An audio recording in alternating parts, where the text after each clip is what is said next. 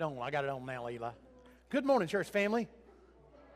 And happy Mother's Day to you for everybody here in the sanctuary and also everybody that's joined us online.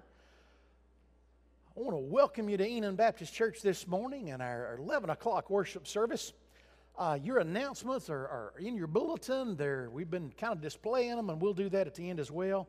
But I want to just mention just a couple of things to you. First off, I want to mention, let's be much in prayer for the Allen Cornelius family. Alan passed away this week, and let's be much in prayer for that whole family. Right now, there are no services or anything that's scheduled, but it's going to be private, is my understanding, with the family. So let's be just much in prayer there, and if any of that changes, I promise you I'll let you know. I want to, as you can tell, Ben is not here this morning. He is away with a baby dedication in his family, but we had an awesome turnout yesterday and a fantastic day in the Lord at our car show yesterday. We were joking this morning, kind of talking about the fact that Ben had about 12,000 steps in before 9 o'clock. And then he covered had another 5 hours running hard. So we're grateful for him. Glad he's able to enjoy a little time off this morning with his family. But he did ask if I would, just to say, hey, thank you so much to all the volunteers, all the youth parents, all the volunteers that were so active yesterday. To Brother Sam Shermer, who cooked some amazing food yesterday. Like I said, it was a tremendous day in the Lord. The youth and the children's program are going to be having a cookout this coming Wednesday night, just to kind of celebrate kind of the things that God's doing there. So I look forward to that. Those of you that are normally here on Wednesday night, for Bible study, I guess y'all are stuck with me. But if you're feeling young or you're feeling like a member of the youth or the children's program and you want to go get a hot dog hamburger, I'll excuse you. How's that? All right. I want to also say this to you. I want to say thanks to our RAs who worked so hard this past Wednesday night. If you've not seen it yet, take a look at the fire pit out here to my left, your right, before you leave today. Those young men shoveled 6 tons of rock dust, and some picnic tables were donated, and they did a phenomenal job fixing up our fire pit out here, and we're going to put that thing to use this year. So just wanted to just kind of draw attention to that. If there's nothing further, no announcements, then I'm going to open us in a word of prayer, and I'm going to have Robin Slater come up for our Mother's Day recognition. So let's go before the throne together in prayer. Our God and our King, we've gathered this morning to worship. We have gathered to praise, and Lord God, we are so grateful for this opportunity to do just that, to praise and to worship. Father, we ask, Lord, that you would just take this time and, Lord, use it to challenge us, equip us, Lord, to remind us of who you are and whose we are. We thank you for being our God, for being our King. We love you. We seek to honor you this day. It's in your name we pray, Jesus. Amen. Robin, come ahead, ma'am.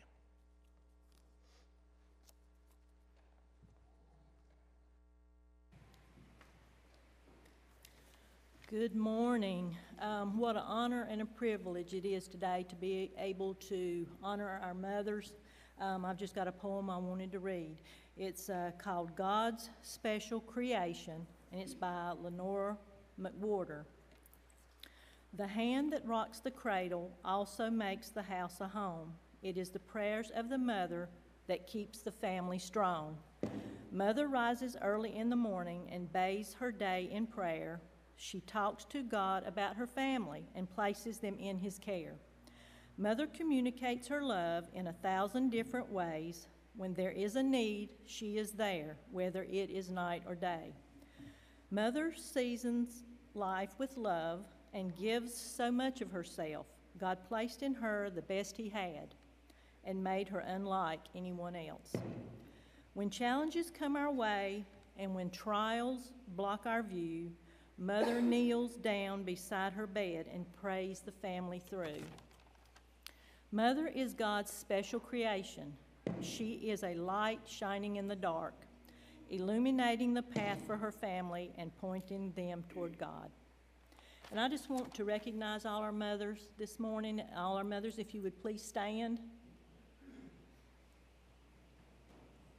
I think we need to give them a round of applause.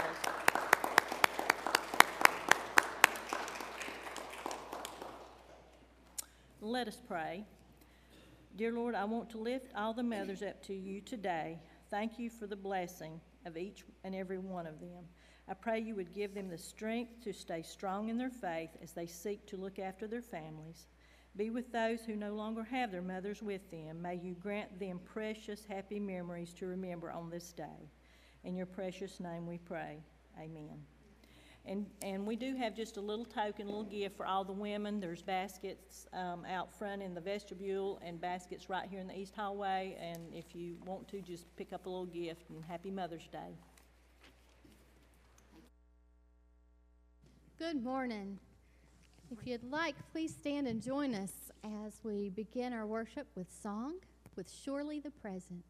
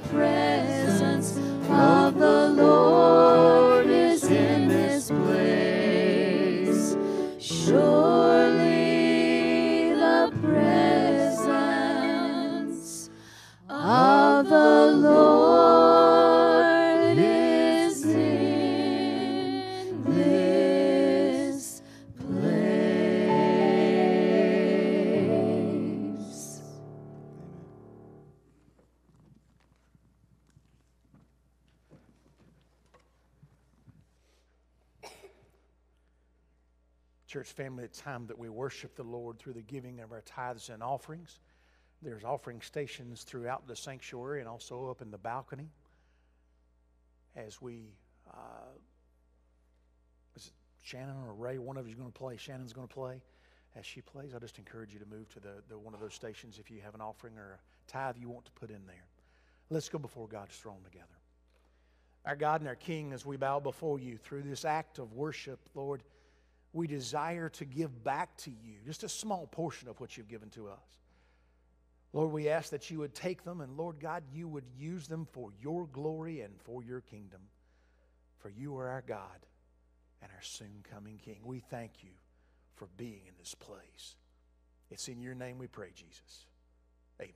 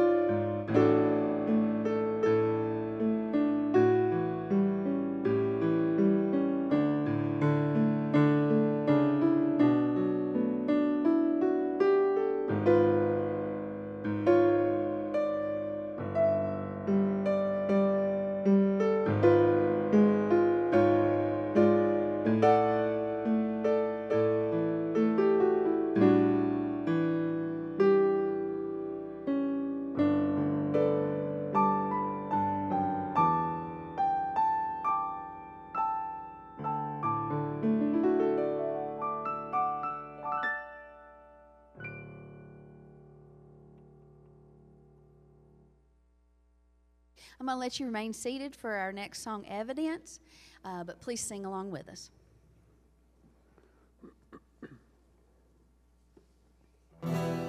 All throughout my history, your faithfulness has walked beside me. The winter storms make way for spring.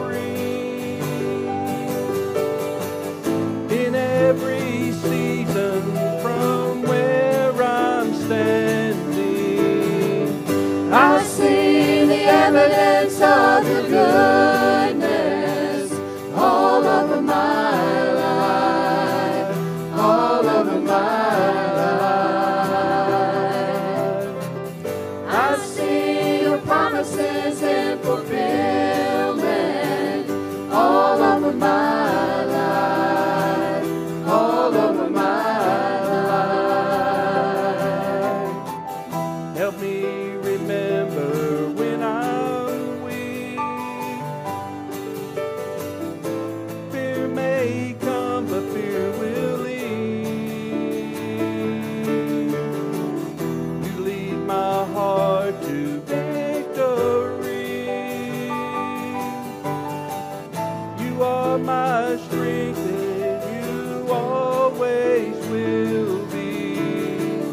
I see the evidence of your goodness all over my life, all over my life. I see your promises in fulfillment all over my life, all over my life. See the cross, the empty grave, the evidence is endless. All my sin rolled away because of you, oh Jesus. See the cross, the empty grave, the evidence is endless. All my sin rolled away because of you, oh Jesus. Oh,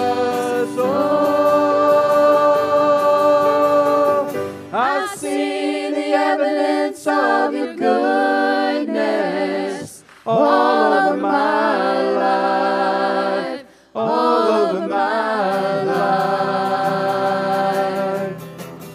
I see your promises in fulfillment all over my life, all over my life. Yeah, I see the evidence of your goodness all over my life, all over my life. I see the promises in fulfillment all over my life, all over my life. So why should I fear? The evidence is clear. Why should I fear? Oh, the evidence is here.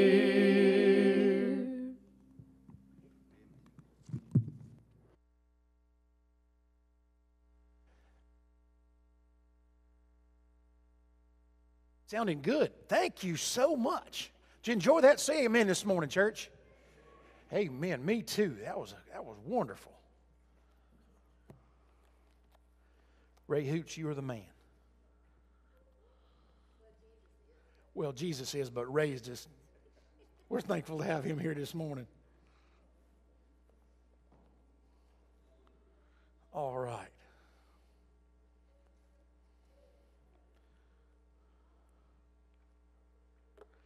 Well, church family, before we go any further this morning, let's go before God's throne together. Our God and our King. Lord, we praise you for the gift that this day is. We praise you for the sweet worship we have experienced. We praise you, Lord, for the evidence that is everywhere of your greatness and your power and your wisdom, your majesty, your love, your grace. We praise you for being our God, for being our King. Father, I want to praise you for all the godly women here at Enon Baptist Church. And Lord God, the great gift it is to spend time with them and to serve alongside them this morning. We've gathered first and foremost to worship. And Father, we've gathered this morning to celebrate the gift that these women are. We thank you for this message. Father, as always, I ask that you'd hide me behind the cross and let every word that flows from my lips bring you and you alone glory. It is to you that we come. It's in your name, Jesus. Amen. All right. While you are turning to 1 Samuel chapter 1, verse 8, let me just say this to you. First off, happy Mother's Day to everybody here and also everybody that's joining us online. Thank you so much for spending your morning with us. Church, I believe that motherhood is one of the toughest assignments that God ever gave anybody. I had the very same thing happen this morning. There were several folks in the 9 o'clock service. Some of the young moms were saying amen. You know, the truth is, she's got to be as insightful as a psychologist, as tough as a Marine, as gentle as a nurse. She's a teacher, she's a plumber, she's a carpenter, she's a policeman, she's a gardener, she's a farmer. She excels in repairing broken toys, skint knees, broken hearts, and wounded spirits. Her job requires an endless supply of energy, a massive amount of patience, an iron will, and a recognition of the fact that when she gets sick, she's got to make sure she's well by the time she picks up the kids. But none of these things are as important as her being a godly woman. Church, mothers are truly a special creation from the Lord, and the depth of a mother's love is something to behold and something to truly praise the Lord for. This world around us may be spiraling ever downward, ever out of control. It would appear in the eyes of man, but listen and hear me. God has chosen and God has set apart the Christian family. And within that family unit, God holds high the place of woman within that family unit. I want to be clear, so y'all be patient with me this morning. Mothering does not require you to have children. I learned that very early on with my daughter. My daughter Sarah taught me that. I believe that she has the greatest mom that's ever walked the face of the earth. But Sarah continually tells me how there were so many strong, faith-filled women that had such a huge impact in her life at different points in her life. And many of those women don't have children. Motherhood is a ministry of teaching, preparing children to follow in God's ways, and being that example of the love of Christ. I'll also say this to you. I'm aware that Mother's Day for some is a very difficult time. I'm missing my mama this morning, church. I'm missing my mama bad. So y'all just pray for me. Perhaps you're in a place where, like I am, you're missing your mom this morning because she's already in glory with Jesus. Perhaps you're a mom that's kind of feeling the pain of a wayward child this morning that's struggling. Perhaps there are some of you that maybe you didn't have the best mom in the world, and today's a difficult day. Some of you are feeling the loss of a child this morning. I understand that too.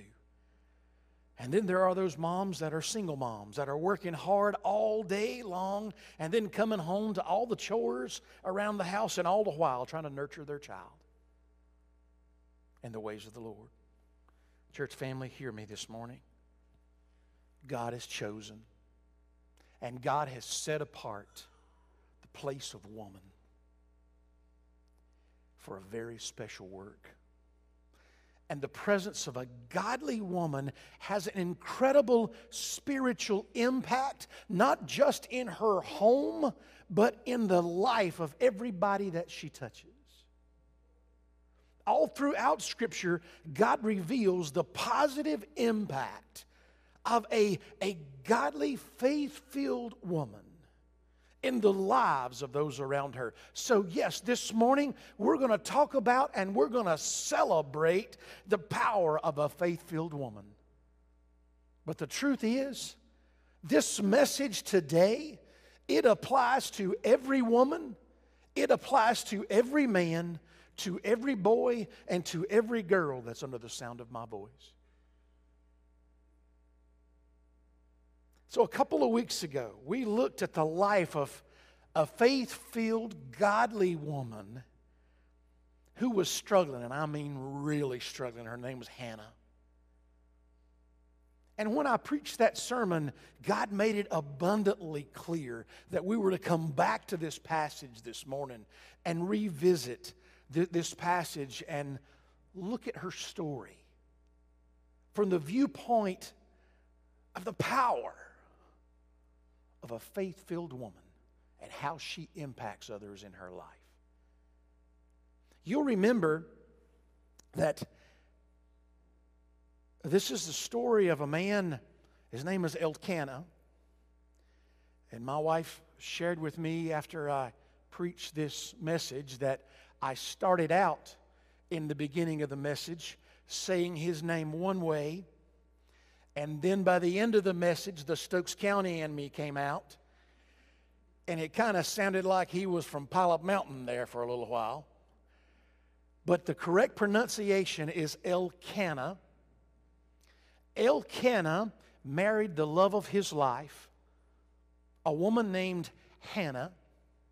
Unfortunately for them, the word makes it very clear that God had closed up her womb. She was not able to bear children.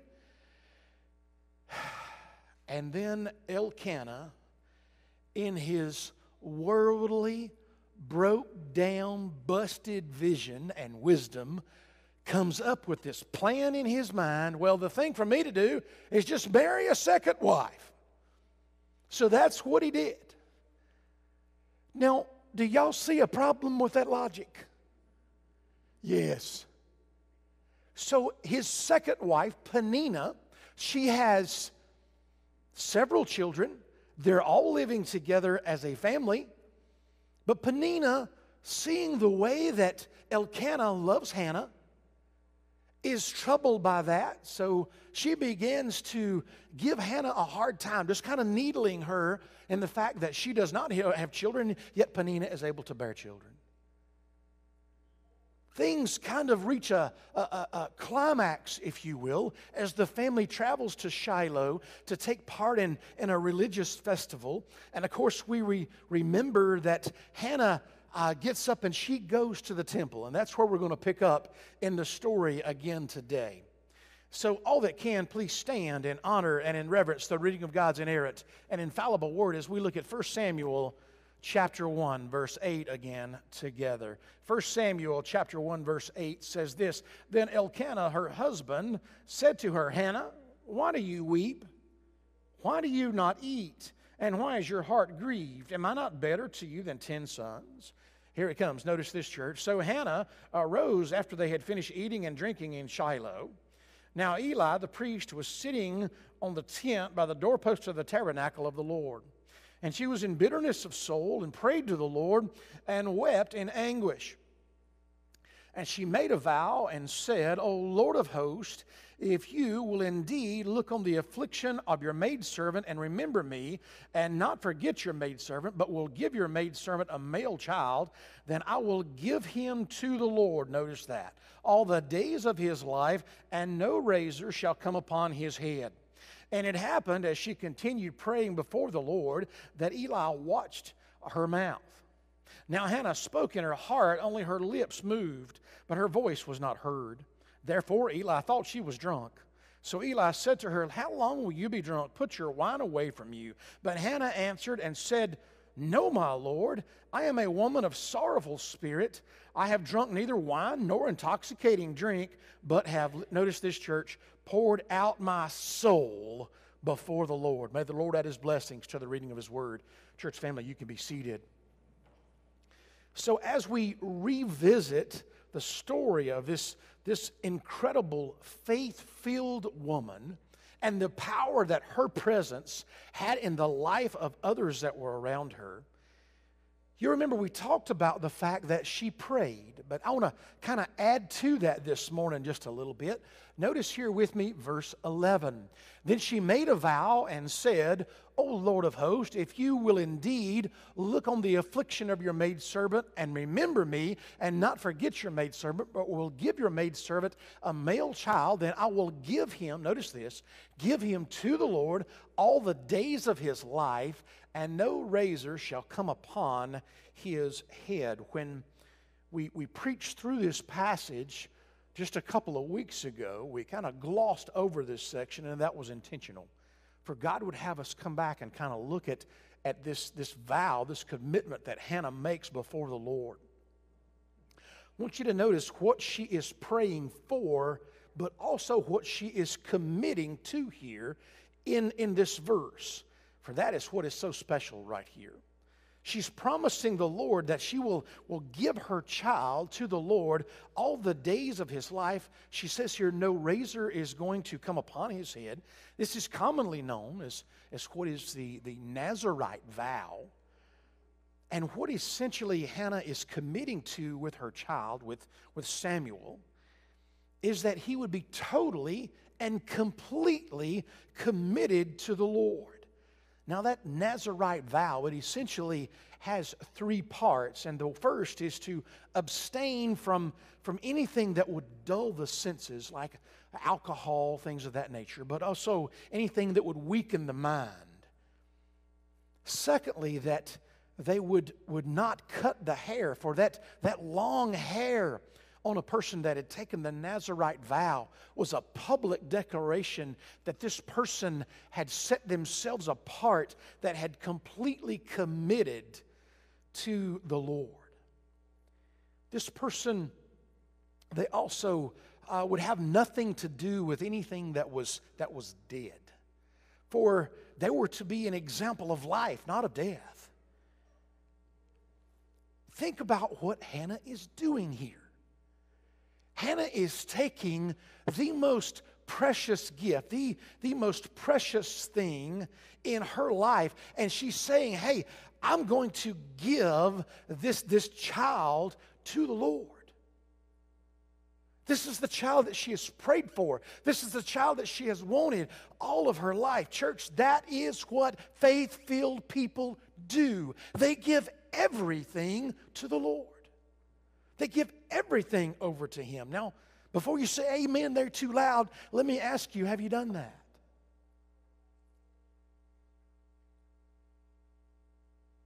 Think about the depth of that question. Have you given everything over to the Lord? You know, very often in the church we talk about, well, have you given your money to the Lord? Have you done that? Have you given your job, whatever that situation is, over to the Lord? Those things are important. Have you given those things to the Lord? But I want to go a little deeper. I want to say this to you. Have you given your children over to the Lord?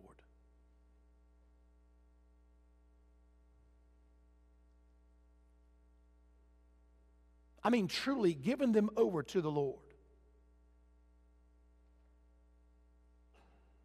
Have you given that situation that is in your family? You know the one I'm talking about. Have you given it over to the Lord? Have you given that addiction that you think nobody knows about? God does. Have you given it over to the Lord? He would have you do that. He desires all of you. Look in verse 15 now. And Hannah answered and said, No, my Lord, I'm a woman of sorrowful spirit, but have drunk neither wine nor intoxicating drink, but have poured out my soul, notice this, before the Lord. Notice how Hannah prays here. This is not empty repetition. This is not her just kind of checking something off her to-do list, saying, well, I got that done. What's the next thing? No, she is praying from her soul, from every fiber that is within her. She is praying to the Lord. Church family, hear me. God loves it when we are real. He loves it when we are real with Him. But He absolutely detests it when we just go through the motions. He desires for us to give Him all of us, to give Him our heart. And I say this often, but church family, I don't think we understand the full depth of what that means. Very often we'll give God time occasionally. We give Him praise occasionally. We give Him parts of ourselves, but what He desires is all of us. Our dreams, our hopes, our plans, He wants it all. Why? Because His ways are just better. We just need to trust Him. He desires your heart. Have you given Him all of your heart? Let that sink in just a little bit this morning. Also, I want you to notice something here. Notice that Hannah's not just praying for something she wants either. Notice that. She's praying with a big picture mindset. My wife challenges me with this a great deal. My wife prays in this way. Hannah's praying in a kingdom-sized prayers. Notice what she's committing to here. She's making not just her life, but she's committing to make her life, the life of her family, the life of her child, about the kingdom of God. Think about that.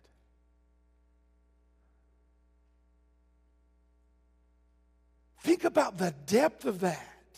She's making all her life and the life of her child that is to come about the kingdom. She's committed to this. What an amazing commitment. What a tremendous act of faith by this young woman. Maybe you're a young person sitting here in the sanctuary this morning. Maybe you're not even dating anybody right now, not much less married. Can I just challenge you right now to think about this moment and say, God, I want not just my life, but the life of maybe my children that are to come in the days ahead. I want it all to be about you, my whole family. I want it to be about your kingdom. Can I challenge you to pray those kingdom-sized prayers? Now look with me in verse 19. Take your copy of God's Word. If you need to get it back out, go ahead. I should have told you to hang on to it. We're going to look in verse 19 and pick back up here.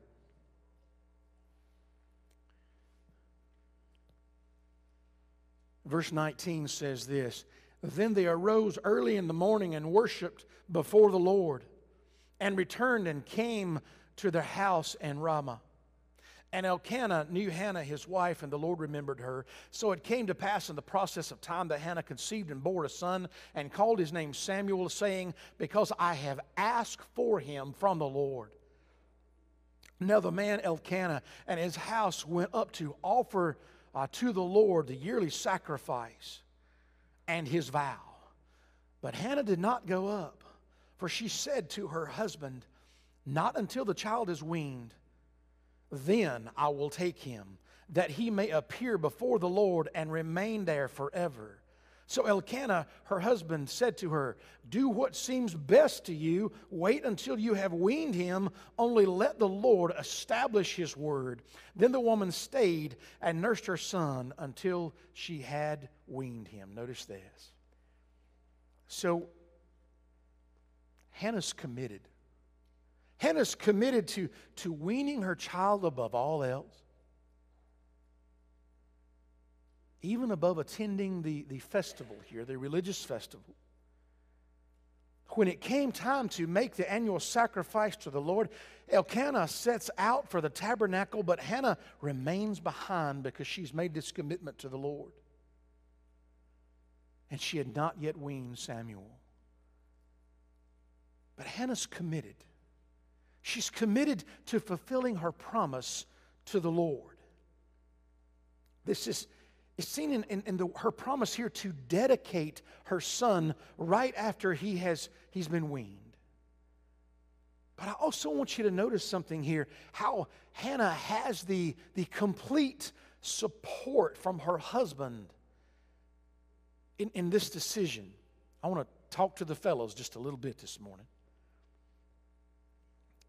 Fellows, have you ever kind of rounded the corner and your wife has struck the pose? My wife warned me to be careful this morning so I don't get myself in trouble, so I'm going to try to tread lightly right here. But some of y'all know what I'm talking about, right? Where she's kind of struck the pose. You know what that pose looks like in your family.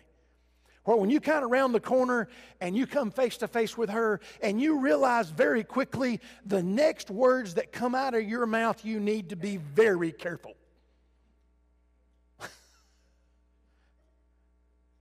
I don't know that that's what happened right here, but in my mind, I can picture Elkanah coming around the corner. I can imagine him seeing his wife, her kind of striking a pose, whatever that might be in their household, and he realizes, what's getting ready to come out of her mouth is something very serious right here. She's getting ready to lay some wisdom and some truth on me. And church family, that's exactly what I believe happened. She laid some wisdom on her husband. She laid some truth on him.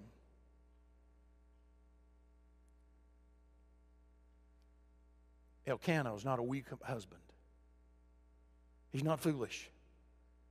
He saw the wisdom in his wife. He recognized that God had called her to walk alongside him. I praise the Lord for the wisdom in my wife. And fellas, I know many of y'all are grateful for that godly wife that's in your life today. See, here's the thing. Hannah could just have made this decision, made this vow on her own.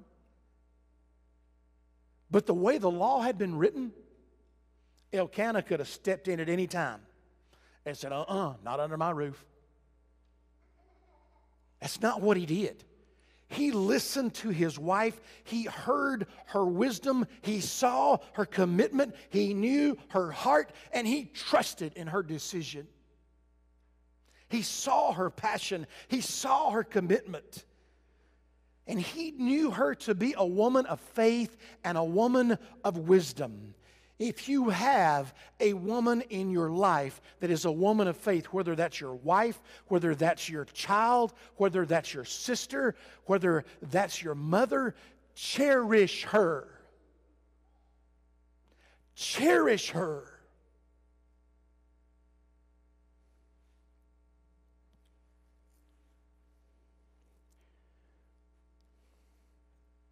what I wouldn't give for just one more hug from my mama. I miss her.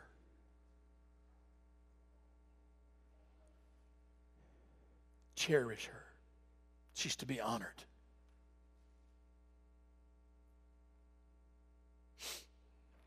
In verse 24.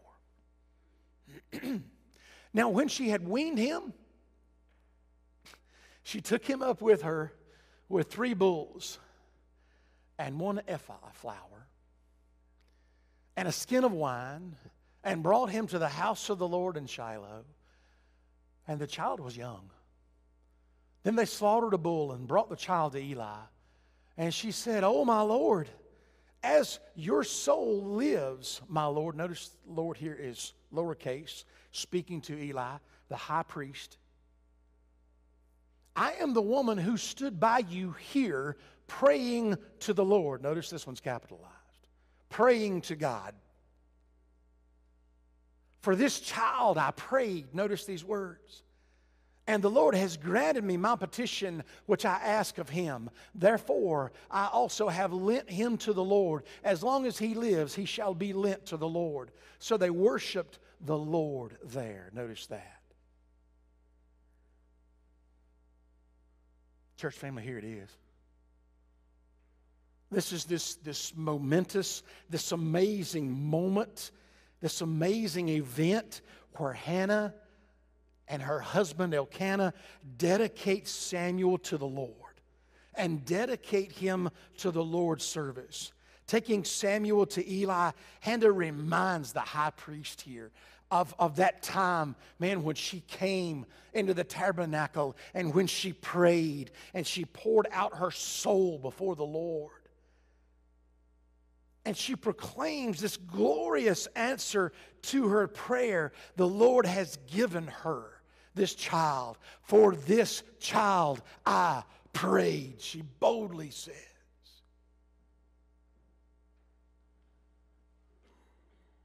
What we are seeing here is Hannah live out her devotion, live out her commitment to the Lord. Hannah has demonstrated a strong, selfless devotion. She gives Samuel to the Lord. Think about what she's doing right here. She's saying, "Lord,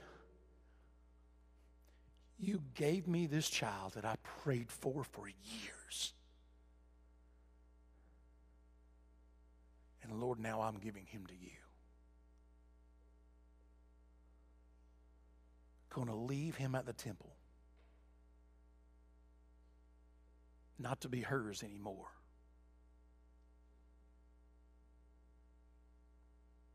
but to belong to the Lord."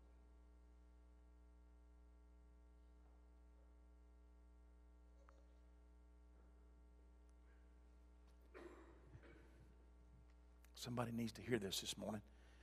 Listen to me. I don't care how old your child is. They are a gift from the Lord. They were His first.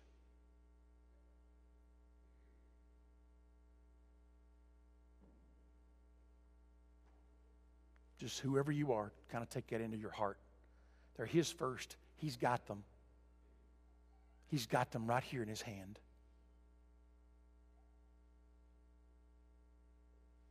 Just hear that this morning.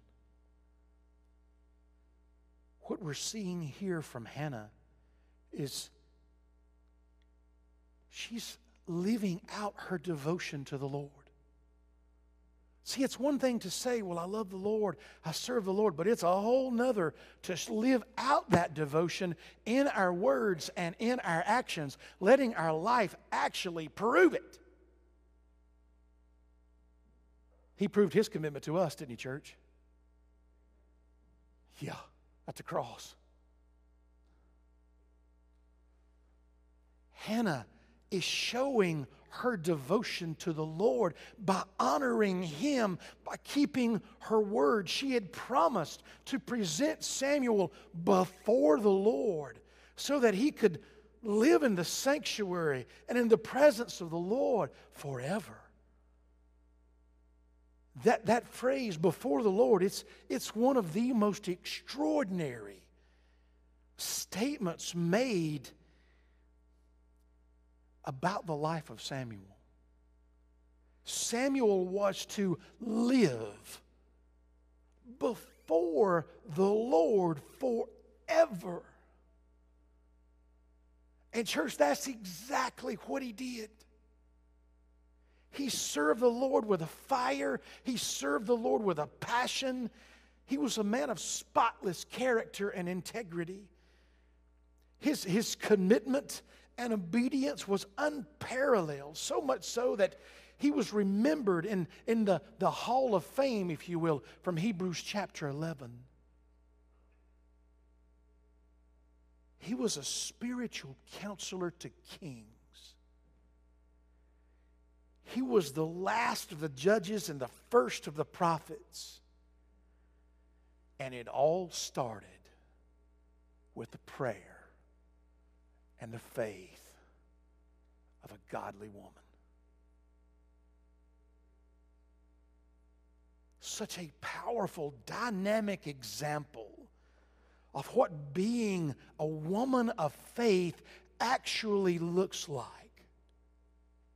is the life of Hannah. Man, when she made a promise to the Lord, she kept it. She did exactly what she said. Her word was her bond. She was faithful to the Lord.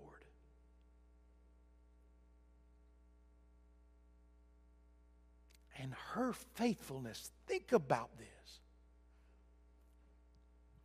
Her faithfulness is what now we are studying, thinking about, meditating on thousands of years later. Such is the power of a faith-filled, godly woman.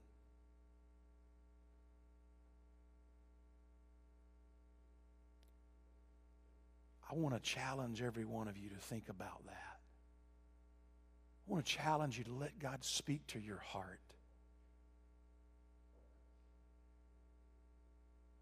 Regardless of whether you're a man or woman, let Him speak to your heart about your life right here, right now. What needs to change?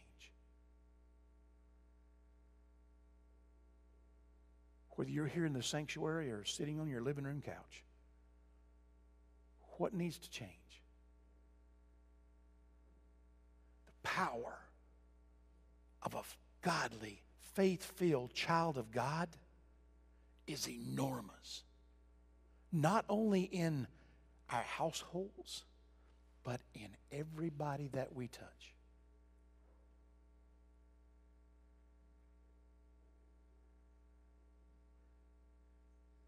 For those of you that have joined us online, I want to speak to you just a moment and say this to you. If we can be of service to you here at Enon Baptist Church, we desire to do that. Don't hesitate to give us a call. The number is on the Facebook page or the website. We thank you for joining us this morning. Happy Mother's Day. We love you. Have a blessed day.